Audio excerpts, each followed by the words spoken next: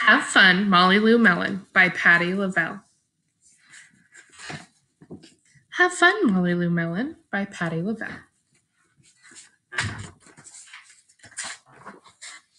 Molly Lou Melon's toy chest overflowed with whoosy whatsits of all shapes and sizes. Her grandma had told her, back in the olden days, I didn't have fancy dolls or action figures. I made them out of twigs, leaves, and flowers like hollyhocks and daisies. So she did just that.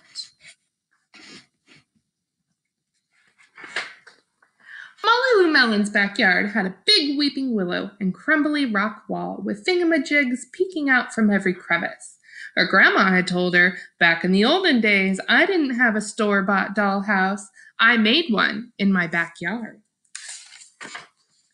So she did just that. Molly Lou Melon's garage was full of colorful boxes and crates. Her grandma had told her, back in the olden days, I didn't have a race car. I sat in a cardboard box and sped down the hill. So she did just that. Molly Lou Melon lay on her back in the tall, willowy grass. Her grandma had told her, back in the olden days, I didn't have a television. I watched the clouds that floated by, and I saw lots of things in them. So she did just that. One day, new neighbors moved in next door. When Molly Lou Melon went to welcome their little girl, she heard Gertie say to her mom, I'm bored. Molly Lou Melon invited Gertie over to play. On Monday, Gertie brought over her Darling Darla Deluxe dollhouse, complete with an electric mixer and working chandeliers. Molly Lou Melon showed Gertie her tree root palace, complete with an acorn-capped dinner plates, wooden leaf air conditioning system, and Sayeda jacuzzi. Gertie was amazed. On Tuesday, Gertie drove over her battery-operated, fully loaded Coupe de Ville. Look out below! Molly Lou Melon screamed right before hurtling down the hill in her turbo boxcar, hand-painted with orange and red flames. Gertie was amazed. On Wednesday, Gertie was going to call Molly Lou Melon on her cell phone, but then she heard a strange sound coming from an old tin can that was dangling in her window.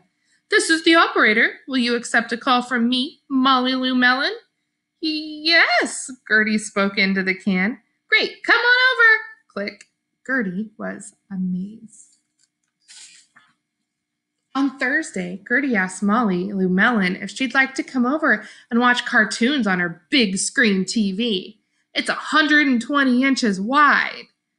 Molly Lou Melon said, not today, thanks. I'm going to watch the clouds. They're sky-wide. Gertie was amazed. On Friday, Gertie brought over a homemade doll with a frilly hollyhock skirt and violets for her hair. It's for your palace, she said, and Molly Lou Melon was amazed. On Friday evening, Molly Lou Melon and Gertie were tired from playing all week. They lay down in the tall, willowy grasses looking up at the clouds. I see a butterfly, Gertie giggled, and a penguin, and a refrigerator. Molly Lou Melon opened her eyes wide and grinned her biggest grin. I see a grandma-shaped cloud winking at me. And Molly Lou Melon winked right back. Have fun, Molly Lou Melon.